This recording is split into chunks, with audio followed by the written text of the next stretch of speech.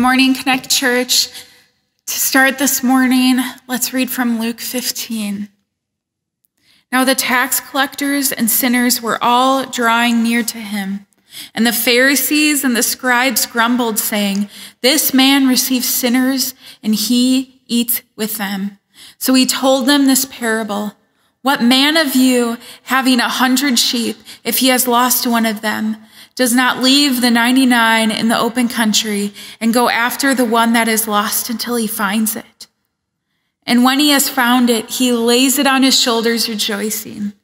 And when he comes home, he calls together his friends and his neighbors, saying to them, 'Rejoice with me, for I found my sheep that was lost.' Just so, I tell you, there will be more joy in heaven over one sinner who repents than over 99 righteous persons who need no repentance."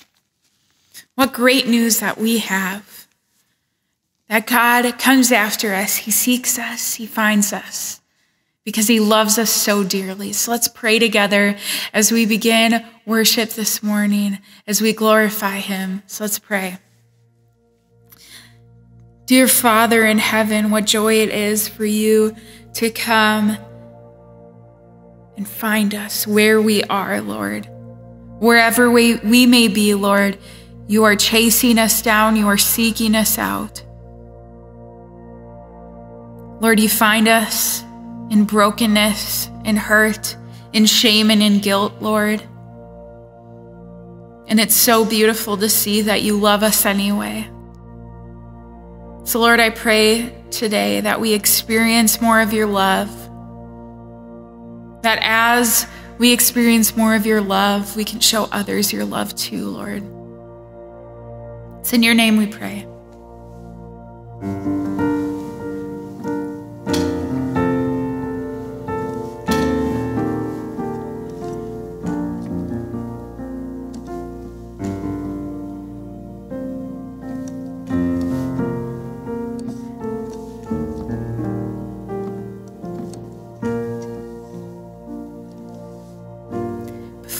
I spoke a word, you were singing over me. You have been so, so kind to me.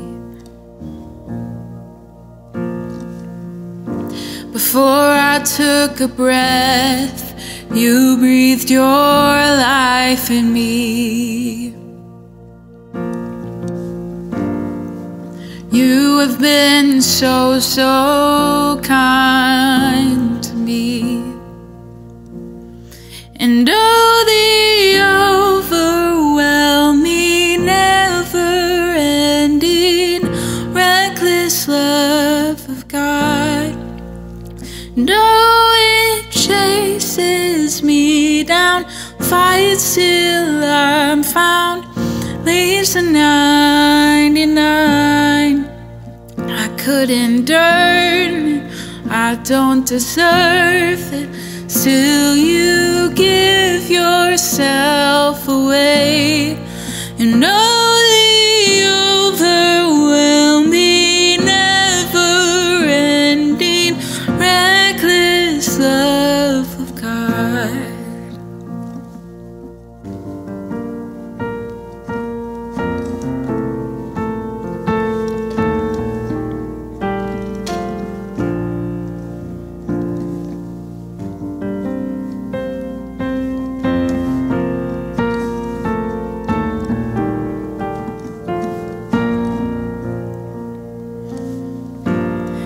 Renounce your foes, still your love far from me.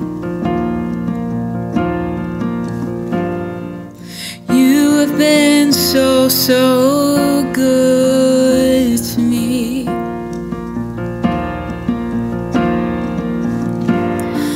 When I felt no worth, you paid it all for me. Yes, you did. You have been so, so kind to me. And oh, the overwhelming,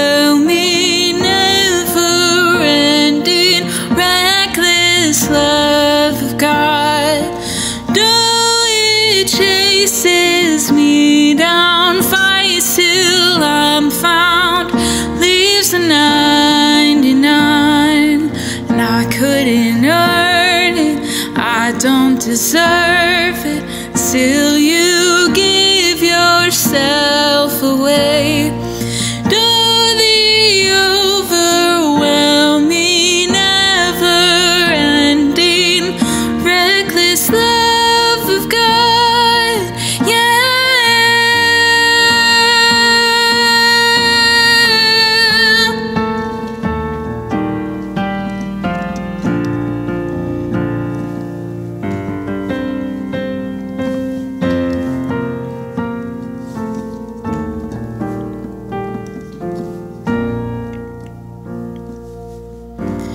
No shadow you won't light up, mountain you won't climb up, coming after me. There's no wall you won't kick down, lie you won't tear down, coming after me. No shadow you won't light up, mountain you won't climb up, coming after me. So you won't kick down, lie you won't tear down, coming after me. No, the overwhelming, never-ending, reckless love of God. No, it chases me down, fights till I'm found, leaves the 99.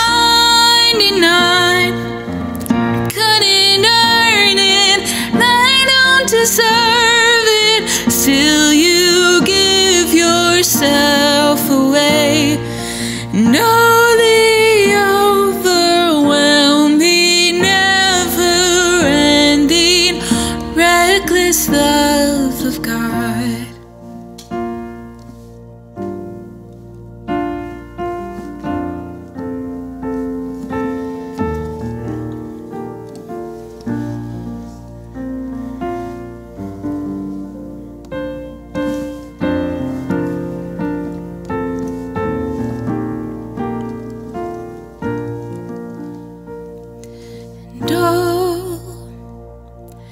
How he loves us so.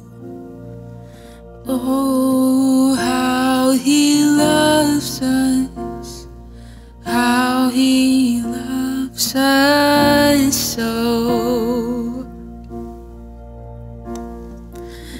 Oh, how he loves us so. Oh, how he loves us, how he loves us so.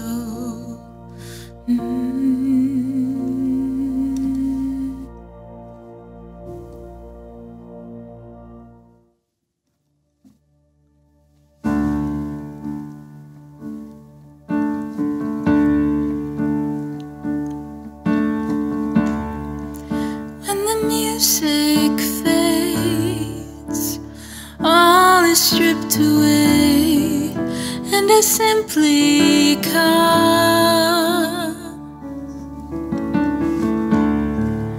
longing just to bring something that's of worth, that will bless your heart.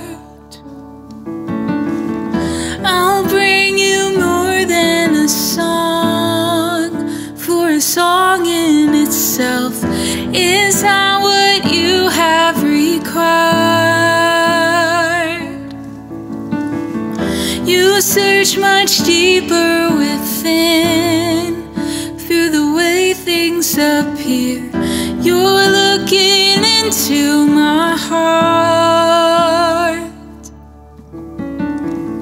I'm coming back to the heart of worship, and it's all about you.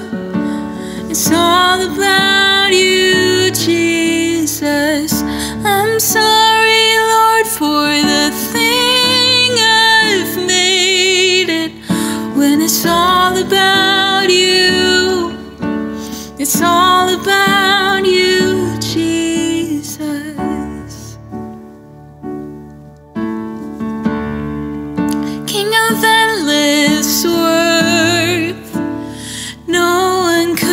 express how much you deserve.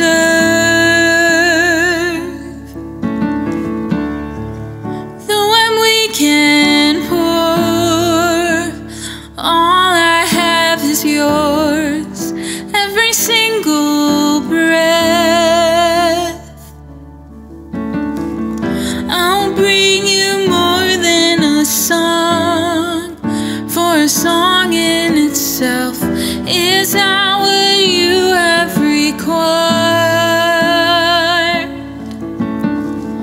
You search much deeper within, through the way things appear. You're looking into my heart. I'm coming back to the heart of worship, and it's all about you. It's all about you, Jesus. I'm sorry, Lord, for the thing I've made it, when it's all about you. It's all about you, Jesus. And I will build my life upon your love. It is a firm foundation. I will put my trust in you alone, and I will not be shaken. I will build my life upon your love. It is a firm foundation.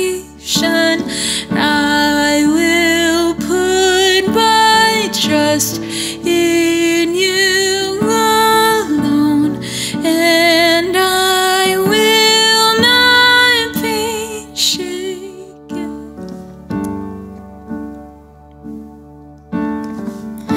I'm coming back to the heart of worship, and it's all about you. It's all about you, Jesus.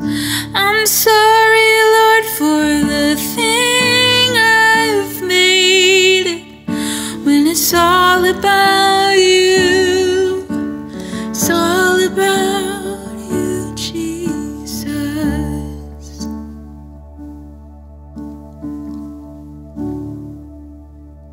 Good morning, Connect Church. We're glad to have you with us this morning for our services.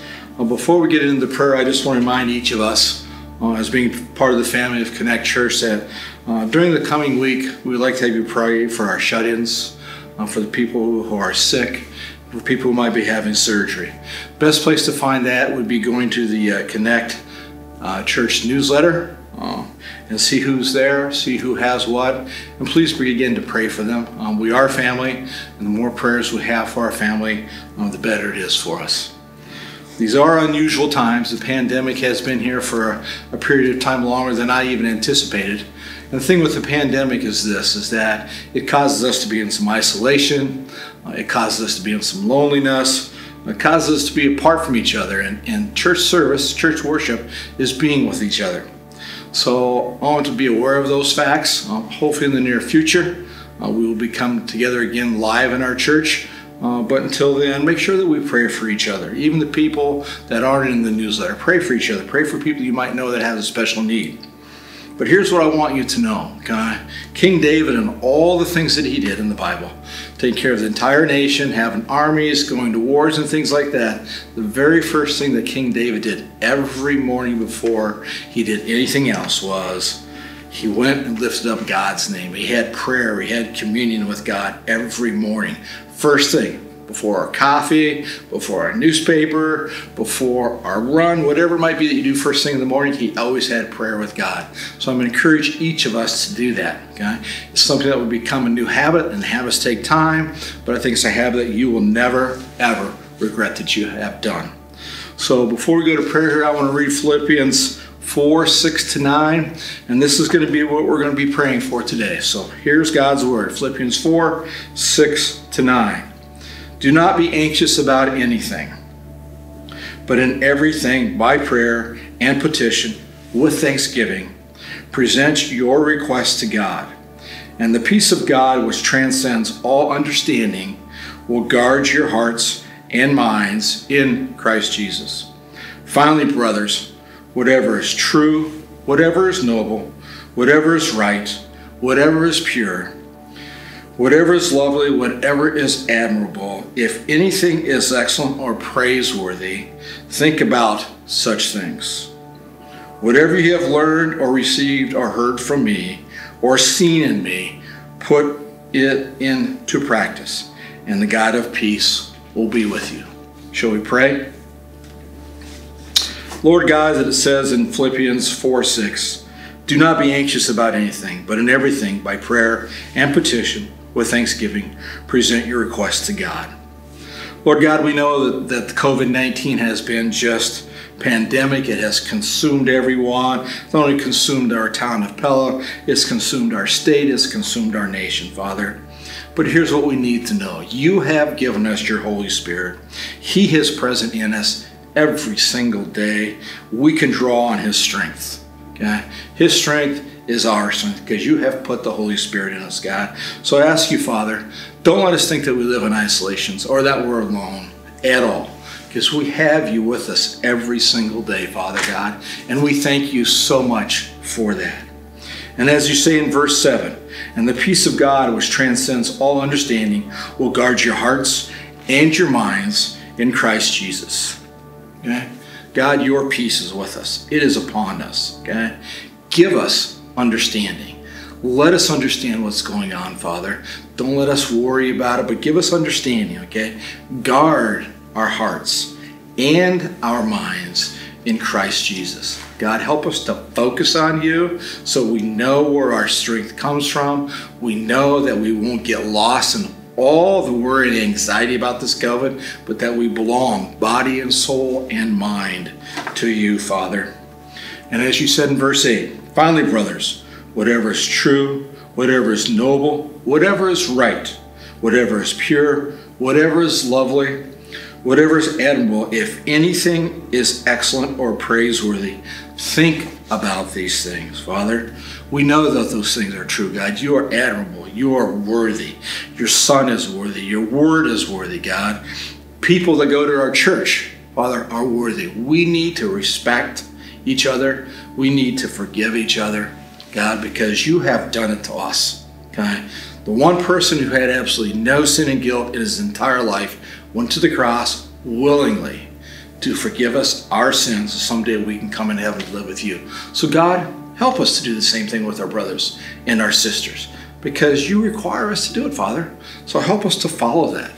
And finally, Father, you said, whatever you have learned or received or heard from me or seen in me, put it into practice, and the God of peace will be with you. Lord God, we look for that peace. We search for that peace. The peace only comes from you. Okay? Only comes from you. So let us know that you are with us every step of the way, every step that we take, God. So we ask you for that peace. We thank you, Father, for that peace. We thank you for Connect Church. We thank you for Pastor Brad and Mary for leading us in these hard times. We haven't got a chance together, and we are excited about when we come back together again, Father.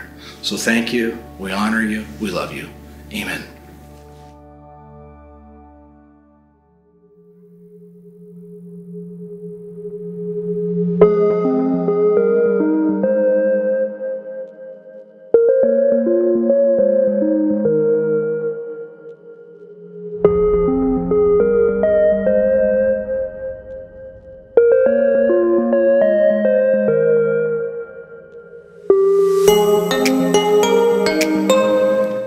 Hey, Connect Church family and friends. It is so good that you chose to join us here in worship. And that's the language I want you to think about, is you have chosen to worship with us, to come to worship, not just to sit back, watch, or be entertained, but you are worshiping. And One way we do that is by turning to God's word. So I'm going to invite you to do that with me. Grab your Bibles if you haven't already and go to 2 Timothy 3. And we are going to continue in our sermon series on social distancing discipleship. And Paul's making a transition in this letter with content for Timothy and discipling him. And the way that I think it's best to think about this is this way. It's something you're very familiar with. You've probably heard this phrase. You've probably seen this phrase. Stay home, save lives. It's the CDC, the Center of Disease Control's tagline that they're encouraging people to do. Stay home, save lives. And it really boils down to just one word: avoid. So they're saying stay home as much as you can. Avoid going out. Or make sure you're avoiding close contact with people. Avoid that. Socially distance. Avoid touching your face, your eyes, your nose, your mouth, which when you're told that, it's really hard to do. So wash your hands really good, but avoid that. And I'm guessing by now you're getting sick of this, but I continue to encourage you to stick with it. It's not that we like this, but we're learning to live with this. This avoid. But the reality is it's creating a void. We're missing things. We're missing community. But this is the CDC guideline of how to handle this pandemic caused by COVID-19. And what Paul is doing in 2 Timothy 3 is he's transitioning, and he's basically giving a CDC guideline for Timothy concerning a spiritual pandemic caused by sin. Because that's the reality of what we're in. We may not always think about it very often, or we don't want to think about it very often, but it is a reality that we live with.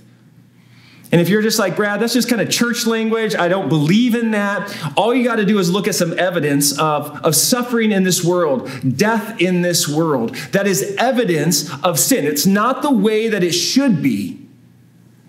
And that's what sin, the virus, is causing. And that's how I want you to think about sin as we talk about it today. It is a deadly virus, way deadlier than COVID-19. It is a reality just as it is. And it's not just, sin is not just this bad things I do that make God angry. Like, I don't want you to think about it that way. It's a deadly virus. And just like with COVID-19, they're saying people are carriers and they don't even know it.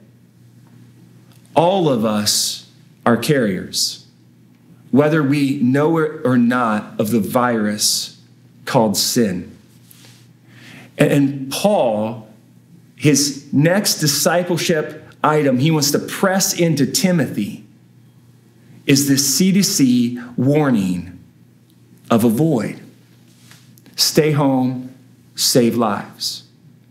So let's look at this. Grab your Bibles, starting at verse 1 of chapter 3. But understand this, Paul says, and he's really going back to chapter 2, verse 26, okay? Let me just read it because it's something we're going to hit today, where it reads, they may escape from the snare, the trap of the devil.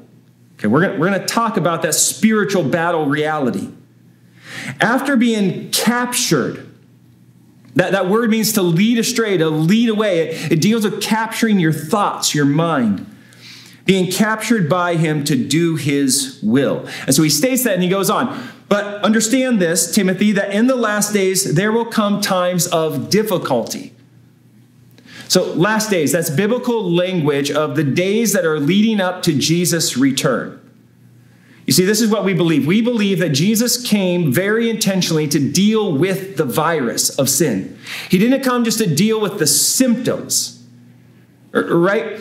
Experts right now are not just dealing with symptoms, trying to figure out how to stop the dry cough or the fever. They're trying to figure out the roots of what's causing that, which is COVID-19. And so Jesus came to deal with the roots of our symptoms of sin by addressing sin. And so he came as fully God. He was born to become fully man, both fully God, fully man, in order to address the virus.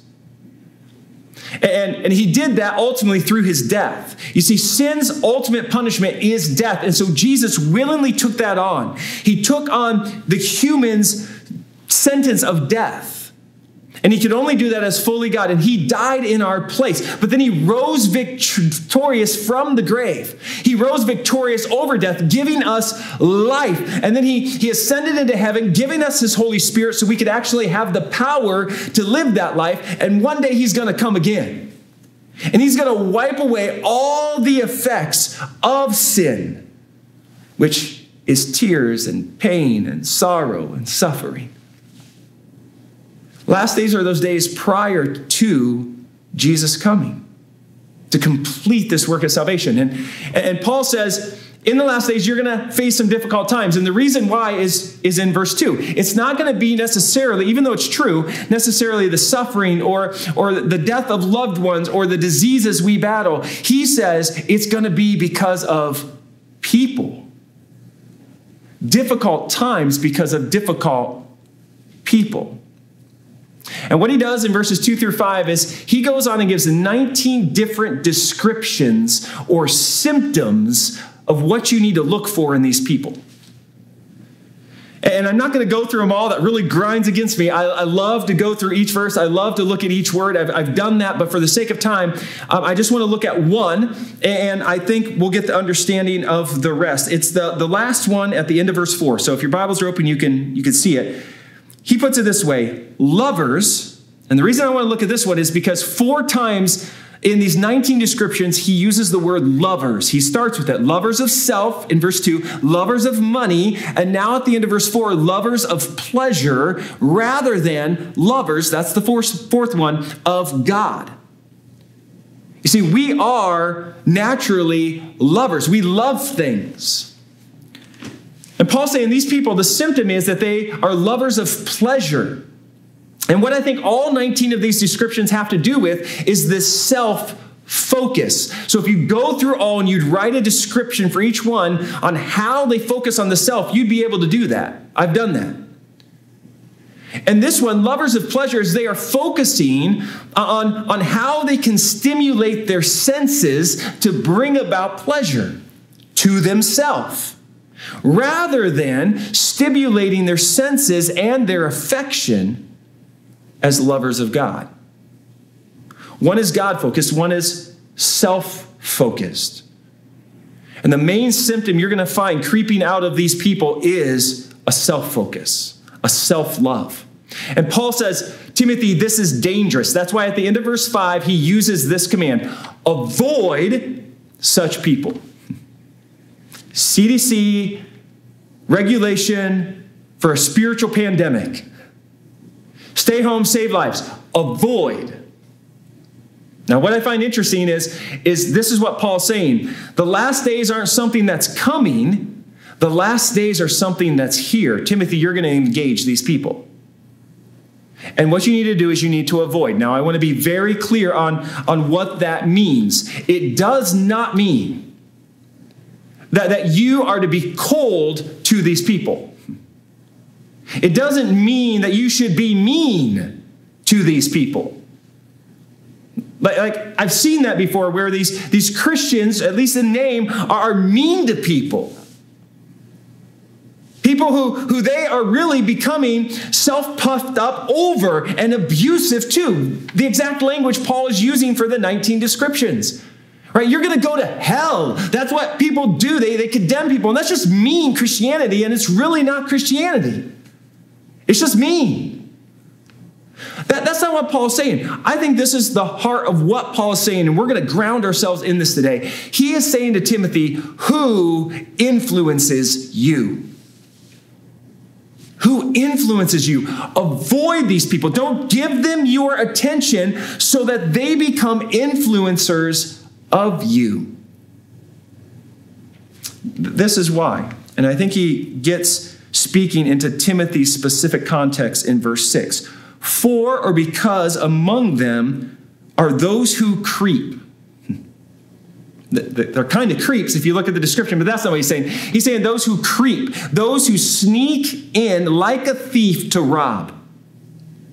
That's what these people are doing. Creep into households. That's not a reference of stealing items in a house. It's stealing people in a house, particularly the vulnerable people. That's why he goes on and says this phrase. They creep into households and capture, lead away, lead astray, capture their minds of weak women.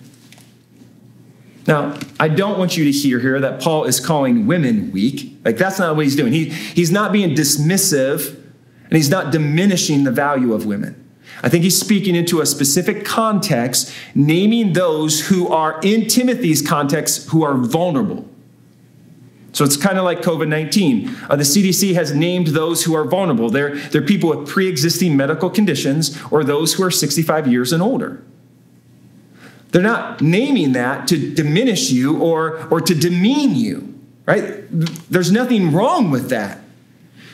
They're just saying this virus of COVID-19 targets you. And Paul is saying, Timothy, in your context, this virus, these people are targeting these women who are weak. And the reason they're weak is this: they are burdened by sins. This particular word for sin means to miss the mark. Right? They don't hit what they're targeting. They don't hit God. They don't hit their life, hit the living that God calls us to live. They've missed the mark. And when you miss the mark from something, there could be guilt. There could be shame, this heaping of it. That's these women who are vulnerable, and this virus these people are targeting. And it's dangerous for them because we read here, it led them astray. It captured their mind with a variety of passions. This is what I think is going on. So here's these women who are vulnerable because they're burdened with sin, and these people come who are self-focused. What are they going to do to help these women? They're going to say, focus on the self. Right? Be lovers of pleasure. That's how you deal with this pain. That's how you get out of the heap of guilt and shame. Just numb yourself. Stimulate your senses with pleasure. It will last temporarily, but then you can go do it again. It's this self-focus that will not help them, only bury them under the heap. These women don't know the one cure, the one vaccine, which is Jesus, because these people are telling them to focus on themselves rather than being a lover of God. And so they're led away by a variety of passions. And the result of that is verse 7. Always learning and never able to arrive at a knowledge of the truth. Now, what I think Paul's also doing here is this imagery of women and then this word of knowledge. It at least brings me back to Genesis 3. Right? The garden where this virus of sin began. It didn't begin in China. It began in the garden. When the serpent, the devil, slithered his way, crept into Eve's life particularly. He targeted Eve, not because she was weak. She was created equal, but he targeted her. And he attacked her with this thought of focusing on the self, stimulating her senses for pleasure. He said, why don't you eat of that tree, Eve? And she's like, well, it's the tree of knowledge of good and evil. God told us not to or we'd die. And the devil's like, I don't know if that's 100% true. He just really doesn't want you to eat it. But look at it. Doesn't it look good? Her eyes saw that it looked good. Doesn't it look good to eat? Her mouth, her sense of taste wanted to eat it. He stimulated her senses. And then he focused on the self and said, the reason God doesn't want you to eat it is because he doesn't want you to become as great as he is. Oh, and she was like, I want to be great. It's this focus on the self. And when Adam and Eve ate it, they gained knowledge, right? They had knowledge of good. That was their relationship with God before the virus entered. But now they had knowledge of evil. And they had no means of attaining the knowledge of truth, of the truth of this reality of a life free from sin in a relationship with God that only comes from Jesus. They, with their own power, cannot get themselves out of the heap. They can never attain the knowledge of truth. And Paul goes on to give a couple examples of this. And this is something he classically does in the letter of 2 Timothy. He names two people. And whenever you see two names of people joined together, it is a negative example. It's don't be like them. He uses an example from the Old Testament with Moses. Two people who opposed the truth. They not only don't have the knowledge of the truth, they oppose it. They're against it. They're not Christ-like. They're devil-like, and they're on his side. And that's the reality of these people. They're corrupted in their mind. That keeps coming up here. And so this is where I want to go with you, church. This is a message from the CDC with the spiritual pandemic of sin. Avoid such people. Or if I could put it in the form of a question that I want you and I to be wrestling with is, who is influencing you? Will you please take time to think through this? Because we are influenced by people. Last week we said how what we say affects people. It influences people. The people we talk to, become what we say. That was the words we used. But this is what Paul wants Timothy to now know. You don't only influence, you are influenced. Know that. Evaluate who is influencing you.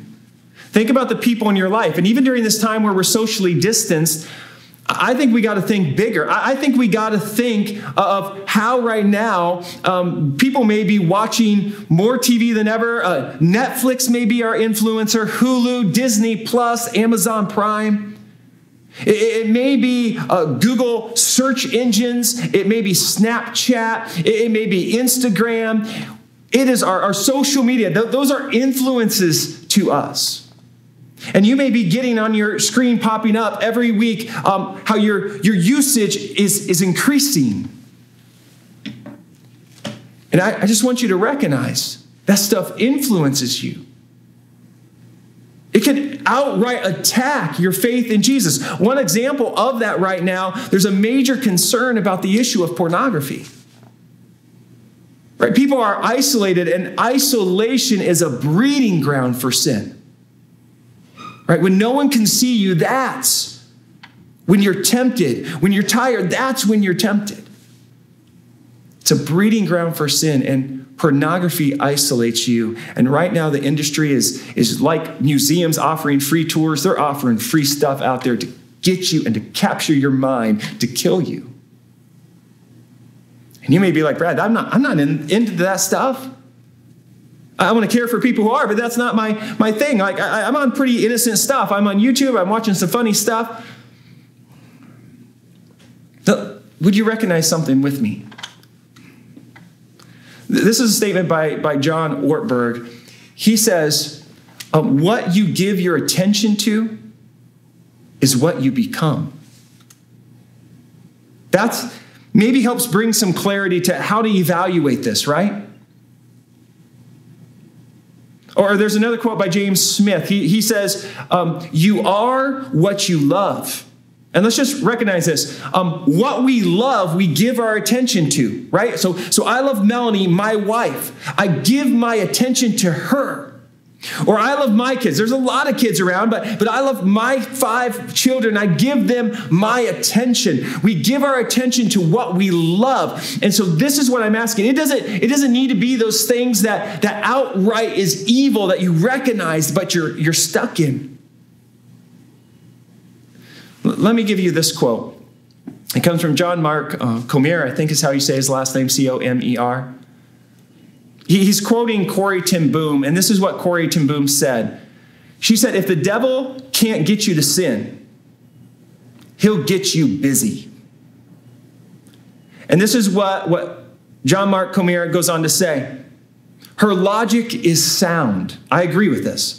Both sin and busyness have the exact same effect. They cut you off from your connection to God, your connection to people, and your connection from your very own soul. That's what busyness can do. So these people and these influences on your screen, they may not be this outright evil, but are they making you busy? Are they numbing you? Are they feeding your senses of pleasure, of comfort, a focus on yourself? That's what you got to ask. Let me give you another quote. This one's from C.S. Lewis in his Screwtape Letters, which is a creative writing of demons talking to each other about strategies of capturing the minds of Christians away from Jesus. This is one of the conversations. One of the demons says, "It is funny how mortals always picture us as putting things into their minds. In reality, our best work is keeping things out of their minds." Who is influencing you? Who are they? They may seem pretty innocent, but is it capturing your attention? And it's really feeding the self and not stimulating your senses and your affections for Jesus. If it's not, it's dangerous because he is our vaccine. This is something that I'm really learning during this time. This COVID-19 thing has been a learning time for me. I have learned so much about myself. It's been good, but man, it's been painful. And I started recognizing just what's capturing my attention. And so one thing that I did a little over a week ago is I took my phone and I just started deleting apps. Like, I'm not saying this to congratulate me, but this is just something I was wrestling with, and I'm guessing you are too. And it wasn't anything outright evil. Like one of the games was Hearthstone. It was just a card game. It's a fun game. But what I started realizing is my attention is captured by this, and it's numbing. So I want it gone. I want to avoid it. I don't want that to capture my attention. I want Jesus to capture my attention. Because he's my love. And so please take time. Join in that and be captured by Jesus. And so this is the CDC message: avoid. But I don't just want you to avoid. I just want you to turn away from things. I want you to engage something too. That's the Christian life. And so this is where I want to close. I want you to engage the church. You may be like, here comes a ploy from a pastor. This isn't a ploy. Let me explain what I'm trying to say to you. Right now, we are avoiding, and there is creating a void in us for community. I'm guessing each one of you feel that you can't wait just to get out and be with the people you love again. And if you're going to avoid some people, again, not cutting them off, because that's not what we're ever called to do. We still need to engage them with the gospel, right? Paul would never cut anyone off. He would bring the gospel to him. But you're going to need to fill the void. And the way you can do that is the church. And so I know some of you are watching not from the Pella area. Some of you hail from Mississippi. Woohoo, right? I know you've been tuning in. I'm going to encourage you, find a community there to engage in. Like, you can keep tuning in here, worshiping with us, coming to worship. Like, we love that. But find a community. And if you are listening and you're in this Pella community and you don't have a church community, I just want to throw at you, come to Connect Church. Because you need a community. I need a community that will help me capture my attention on Jesus. And I think here at Connect Church, we do that well. Now, I do want to be very, very clear. We are not a perfect group of people. Like, you're going to step in here, and I don't want you stepping in thinking, man, you're a perfect. We don't think that. That's not the church. I think that's one of the lies that the devil puts in your mind in order to think, well, then they're just hypocrites. I want nothing to do with them. That's a lie. No, we're not. We recognize that we are not perfect. But we know that there is only one vaccine. It is Jesus Christ. We're all carriers of the virus, but we need Jesus to get us out of that heap of sin and shame and guilt, and only he can. And so what we are is we are a community that is all about connecting people to Jesus so disciples are made, matured, and multiplied. We want people growing in the likeness of Jesus, because what captures your attention and what you love is what you become. And we care about what you're becoming. And we're not open right now. We're looking right now at a goal of May 31. That may shift, but we're looking at that, an opening of coming together. It's going to be awkward because there's going to be all social distancing. And if you fall into that vulnerable category, please, we just want you to stay tuning in this way. We'll still provide it. But engage in a community. we'd love you to engage here. Because what we want is for you to join us in having our attention captured by Jesus. And so find a home. That's what I want. And then stay home.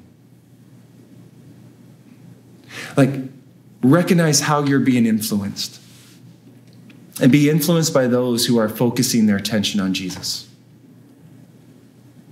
And then save lives. Be an influencer with the gospel of Jesus. That's my prayer. Let's pray. Gracious God and Father, I want to thank you for each person who has come to worship today. I ask, Lord, that we will be given eyes by your Holy Spirit to see what is truly influencing us, whether it's outright evil or just that devil's ploy of capturing our mind with busyness. And give us, Lord, that spirit who is not a spirit of timidity, but a spirit of love, of power, and self-discipline. Allow us to discipline ourselves in a way that we recognize what cannot influence us. Help us avoid, and yet help us to be influencers for your glory, we pray in Jesus' name. Amen. We're going to transition and we're going to go into singing a song. And so I invite you to do that with us. And then we'll close out with a written prayer that I ask you to pray at home. And then we'll move into our next step question. And it's going to be all about who is influencing you. And please take time to process that and actually take action with that. And so blessings to each of you. May the grace of our Lord Jesus Christ and the love of God our Father and may the power of the Holy Spirit be with each and every single one of you. Amen. Love you guys. See you next time.